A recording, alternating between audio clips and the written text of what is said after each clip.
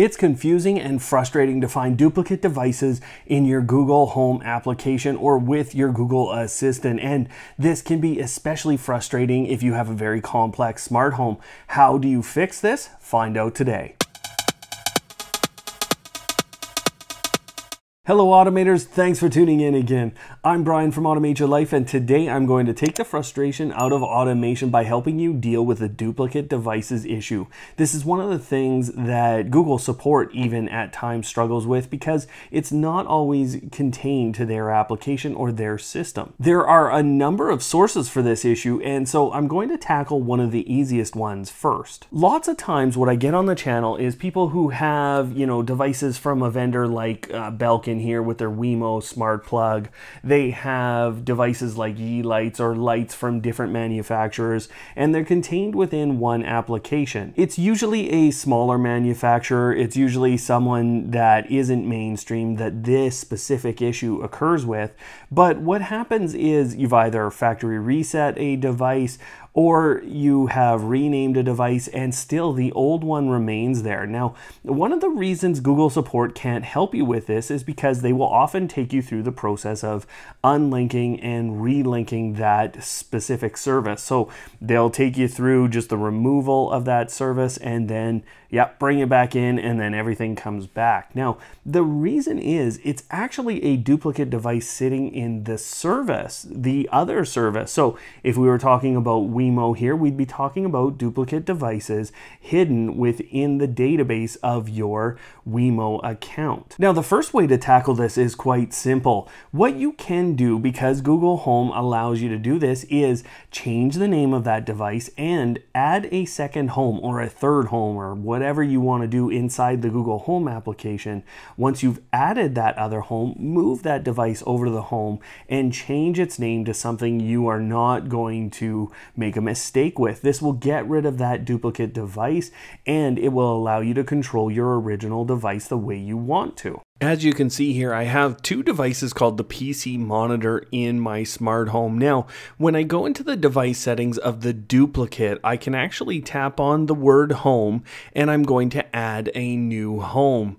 Now, I'm just going to call it anything I'd like. In this case, I'm calling it nothing, and I'm going to move the device over. It's going to ask for a room, fill that out, and then I'm going to change the name to something silly. You could use a number of strange characters if you'd like here, but now we have not a real device in no real room in the nothing home. And when I go back to my original home, what I have is one plug called PC monitor in the office as originally hoped for. If that doesn't work for you, or you'd like to go a little bit deeper and really deal with this issue, then I have a 5-step process that you can follow. The first step is to unlink the vendor service from the Google Home application. Then what you're going to do is delete and or reset all of the devices in the vendor application. So you might need to factory reset everything.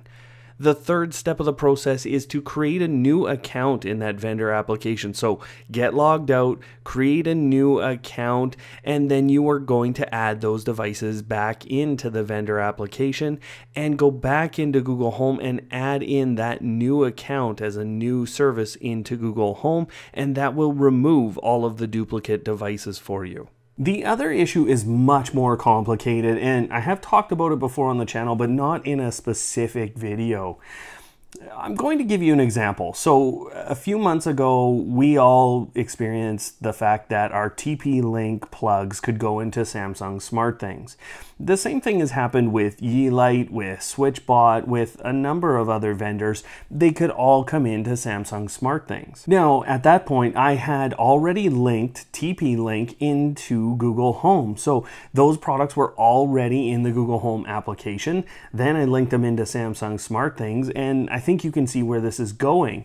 So the problem actually becomes when you have linked multiple services together, you have actually created a duplicate device. See, when I went ahead and linked TP-Link to Samsung SmartThings, and I already had SmartThings talking to Google Home, then I also had the original devices from TP-Link direct into Google Home.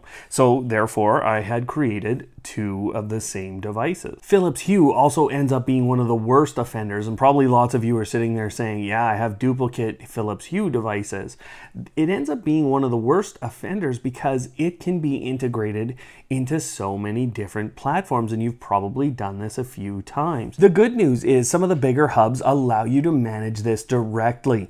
They will actually give you the option to pull out devices out of what you're sharing with the major voice assistant. So inside Samsung SmartThings application and inside the Hubitat application, I will show you how to manage this in just a moment. Now, there are two different ways to really manage this situation, and I think it's important that we talk about both of them.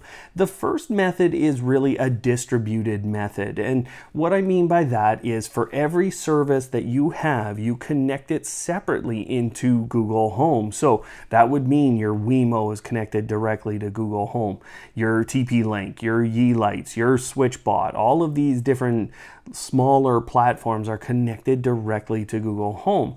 The positives of that is you're getting the highest reliability you can because each service is directly connected. There's nothing in the middle getting in the way that could fail, and so you're getting the highest reliability. You also get once in a while with direct connections some specialized functions. Philips Hue is a great example of that because you have their slow wake up and their slow sleep routines for the lights where you can go over 30 minutes either up or down. But on the flip side, if you were to use, say, Samsung SmartThings or Hubitat as an aggregator, number one, they give you lots of control around that. Like I said, I'm going to show you. But number two, you're also gaining a lot of smart home capability because those hubs have the best rule engines. They have the best automation. They have the best capability for creating really custom automation for you to really match your day-to-day life. But they do reduce overall reliability because if I put a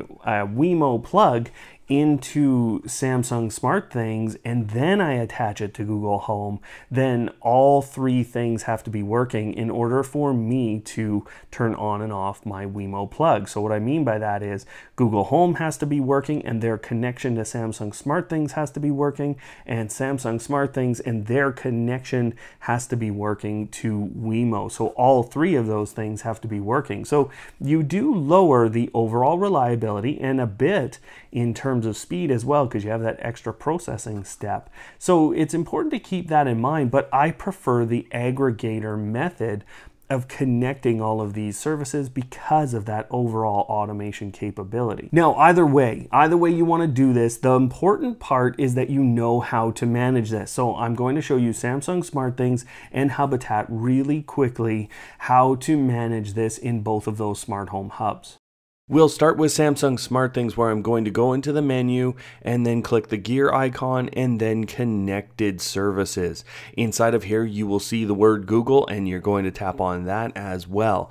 Now, any of the different sections allow you to add in or remove products from Google Home. So what you're going to do is choose with a check mark which devices you want to go into Google Home. Any ones that you uncheck, the next time you ask the Google Assistant to sync my devices, those will be actually removed from Google Home. Any ones you add will be added at the very bottom of the Google Home application. Hubitat is very easy. Inside of the app section of their portal interface, you will find Google Home. If you don't, you haven't done the integration.